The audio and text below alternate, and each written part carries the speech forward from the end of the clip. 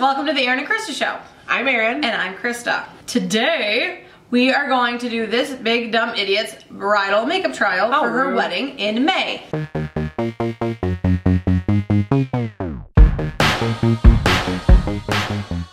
Hi, how are you today? Hello. Great, I'm so excited. When's the wedding? Oh, the wedding is coming soon. So, what is the general theme? I don't Natural, not like a clown. And never tell your makeup artist that you don't want to look like a clown. Seriously, my goal is never to make anybody look like a clown or a whore. You're gonna make me look like a whore clown. Or a whore clown. Or a whore clown. Unless you ask for that specifically. Unless you're going to the town of whore clowns. We're going to whore clown town! Clown whores make the most money because they have extra balls to honk.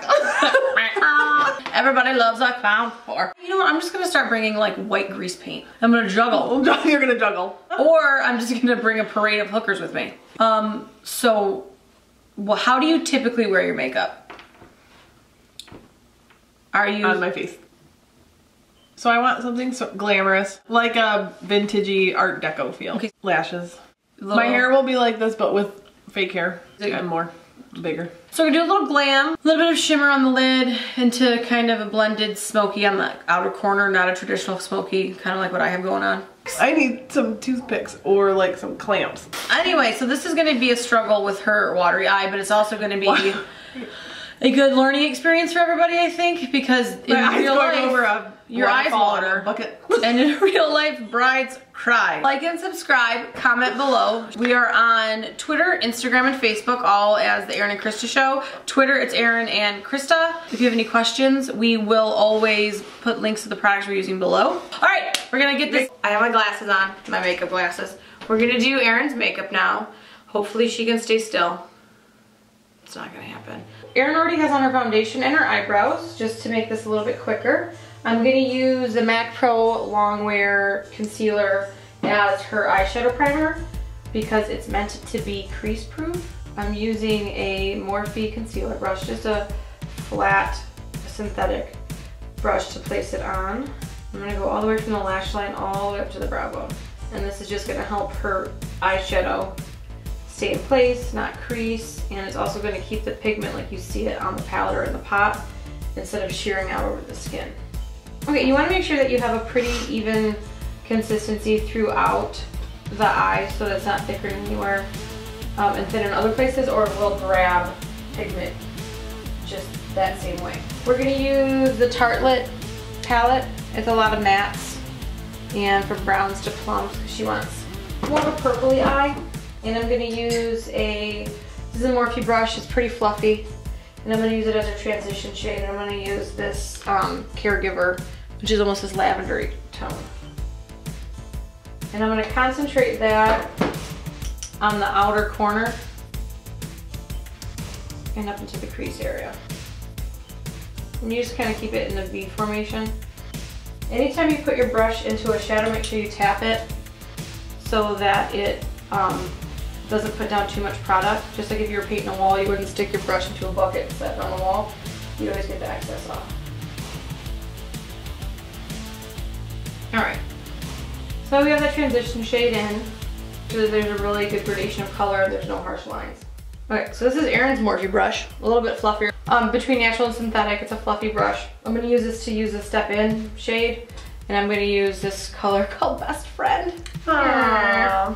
It's again in that plummy family matte. I'm going to keep all the crease shades and all the transition shades matte, and then only this part of the lid will have a little bit of a shimmer to it because you don't want to use a frosty crease shaded. It just kind of defeats the purpose of the crease. So we're going to use that closer inward than we had the transition shade, but still doing that V formation. And what I'd like to do first is just place the shadow where I want it to be, and then go back and blend it all out. So then I'm going to take the brush, I'm actually going to get all the product off by putting it back and forth a couple times on a towel so it has no makeup on it, and then I'm going to go back and blend that. That's the biggest key to all of this, is just blending the hell out of it all.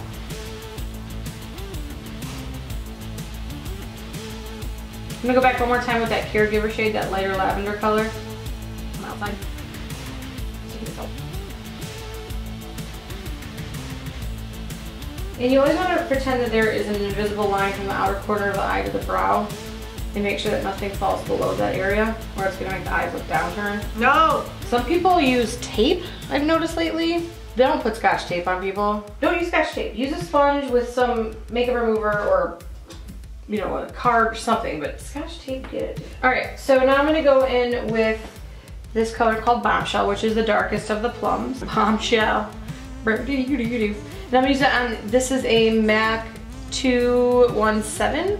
It's a crease brush, but it's a little denser and smaller than the Morphe ones we were using. So with a color like this, you want to be extremely light-handed at first, because this is where disasters can occur.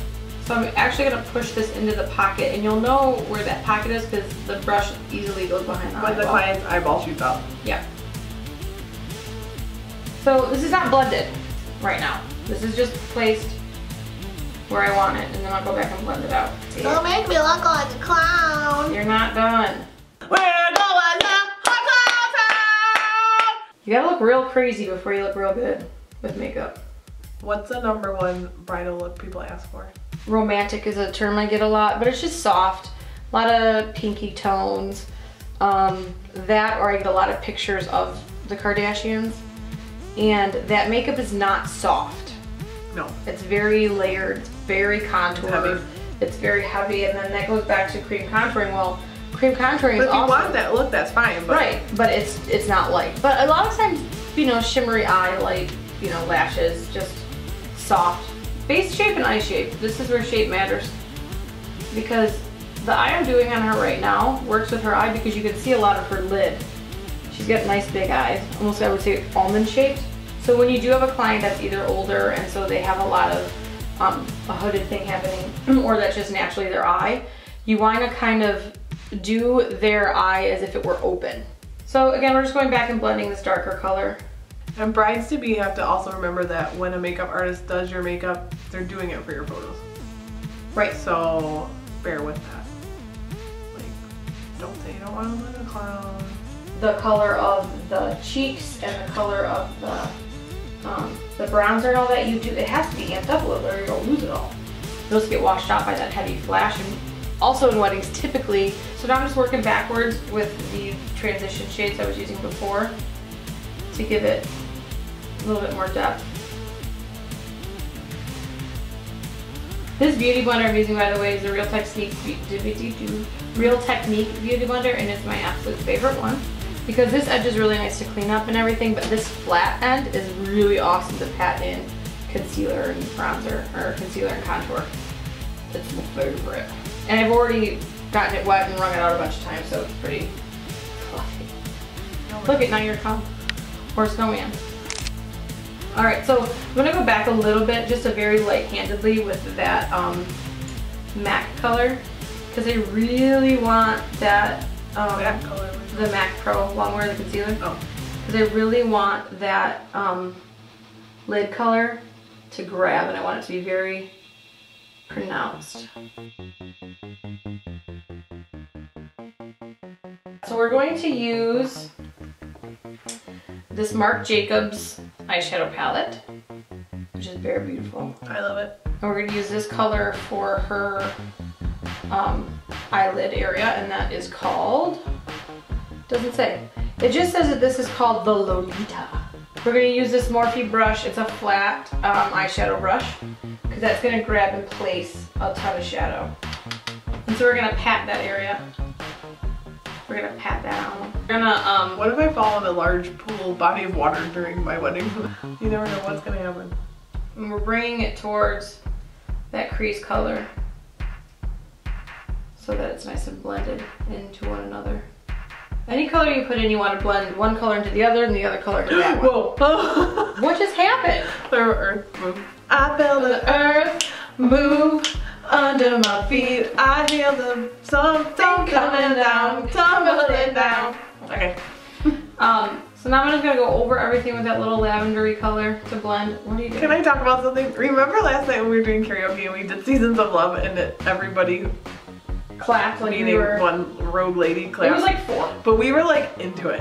I know. We were into a lot of songs. We got into that one. We got into the Total Eclipse of the Heart. Oh yeah. We got into Journey. Cher. Oh my god. Ow. You're like a turn back down. We're gonna find a way.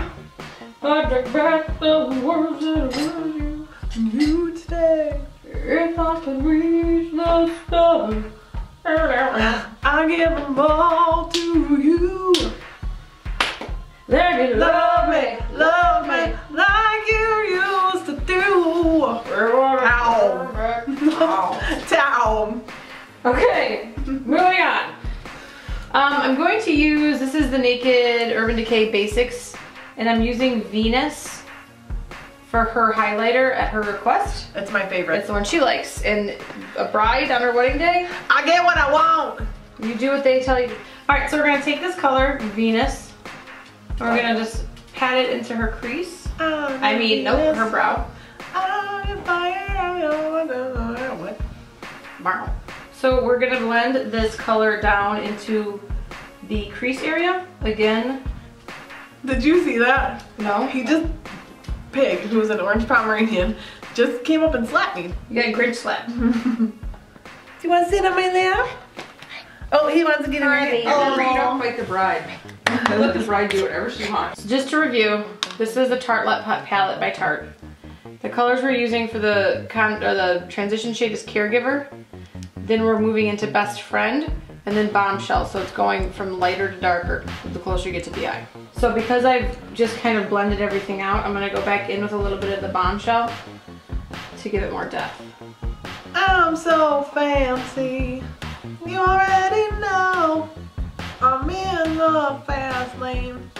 From LA to Tokyo.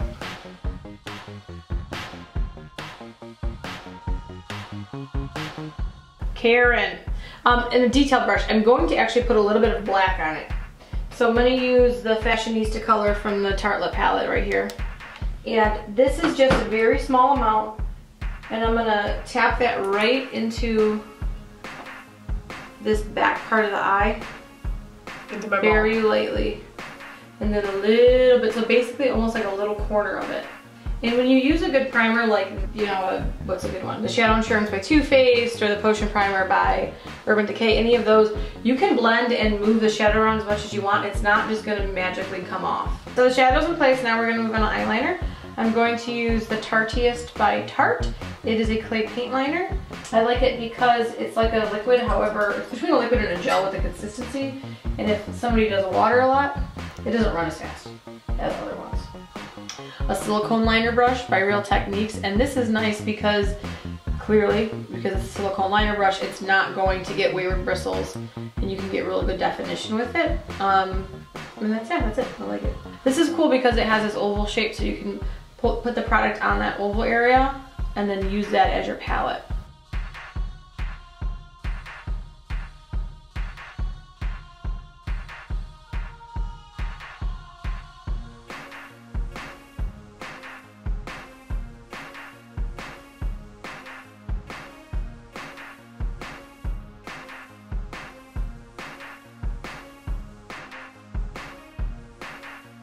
So her liner's on, and so now what I'm going to do is I'm going to take a little bit of that black color from the Tartelette palette that I used in the inner crease, and I'm putting it on a Morphe Badger hair brush that's angled, and I'm just going to have her look up and over there. I'm going to just put it right in the corner just to connect that bottom, or just connect that outer wing to the bottom, because it gives it a little bit more something that I enjoy there. And I use shadow and not eyeliner because then that way it won't run if her eyes water. If her eyes water, it'll just kind of go away. We're going to now go into the concealer and then the contour of her face, and then we'll end on lashes and we're done. So this is Erin's concealer that she enjoys. It's the NYX HD Concealer in White as a ghost. In CW1. So very light. So we're going to take this and we're going to sweep it under her eye and kind of feather it out into her cheekbone area. This is because we're going to use it a little bit as a contour. Brush it. Brush it right here. So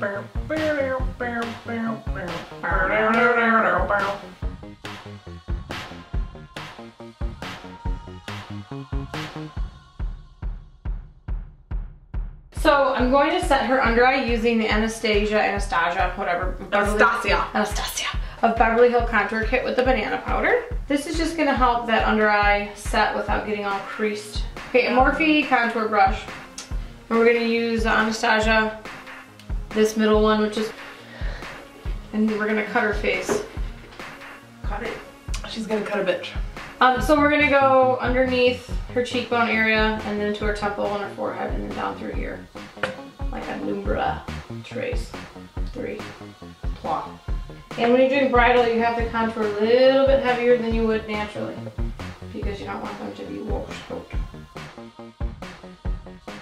We contoured that area. Now we're gonna go back with a little bit of Plush on this weirdo Sonia Kashuk. I love that brush. It's pretty. Okay, so the blush that we're gonna use is, it's discontinued, however, it is just a very pretty dusty rose blush with a little bit of the sparkle in it. It's by a company called Mirabella, and you're gonna go smile for me. We're gonna go from the outside apple of her cheek, and then dust off the excess and kind of blend it into the hairline. I don't like to go from here over because then it does look like a what? A clown. A clown! Yay! And then I like to hit it with the Beauty Blender once or twice just to make sure it's not too heavy. BECCA's highlighter in Opal. So it's a very pretty, beautiful highlighter. And I actually like to apply highlighter with a fan brush. And it's actually made to go right along that cheekbone.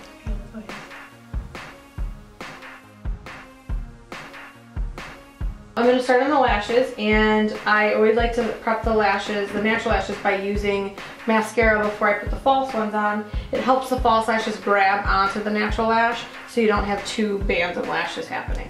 I'm going to use Erin's favorite, which is the Too Faced Better Than Sex, which is a very, very volumizing mascara.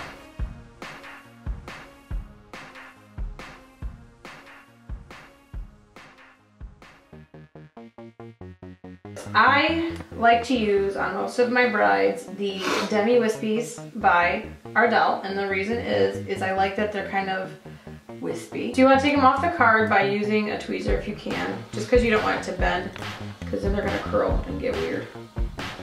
Okay, and then what you do is, I'm going to have you close for me, is you're going to measure the lash. Sometimes the lashes kind of come pretty wide, and sometimes they come wider than the person's eye is. So this actually fits Erin's eye perfect, so we don't have to trim it at all. This is my favorite eyelash glue. It's called Duo. I use the clear. It goes on white and it dries clear. As I squeeze a little bit to come, just so a bead comes to the top, so you want to go nice and slow.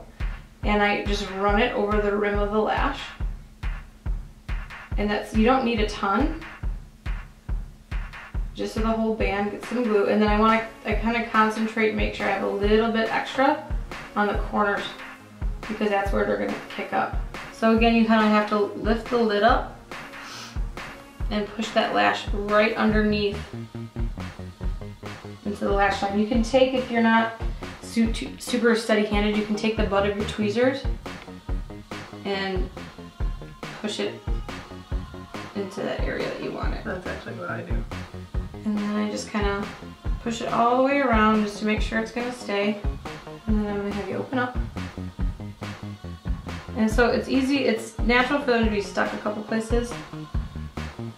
And then I go through and I pinch the natural lash into the false lash. And that's what that mascara helps us do.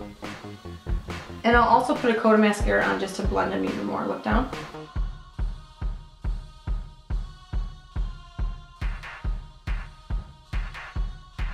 So we're gonna go back with a little bit of mascara to seal the natural lash, look down for me, into the false lash.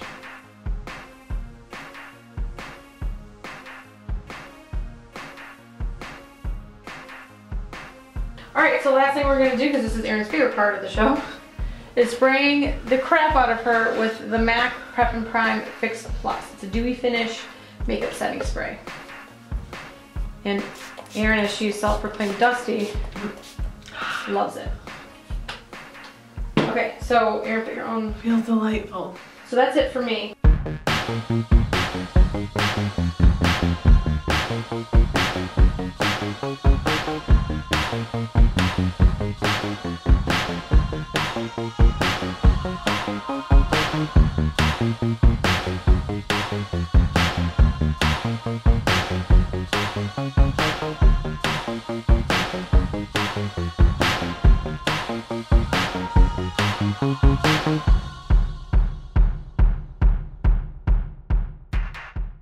Erin's beautiful bridal trial is all done. How do you feel? Wonderful, beautiful. Do you love it? Yes. Do you want to change anything? My lips, because I did that myself and I don't really know if this is the color. Well, that's why you do a trial though. So thanks for watching. We hope you learned some stuff. Like and subscribe. Comment below. Bye, Bye friends. That's it. Thanks for watching. Bye, Bye friends. La, la, la, la, la, la, la, la, la.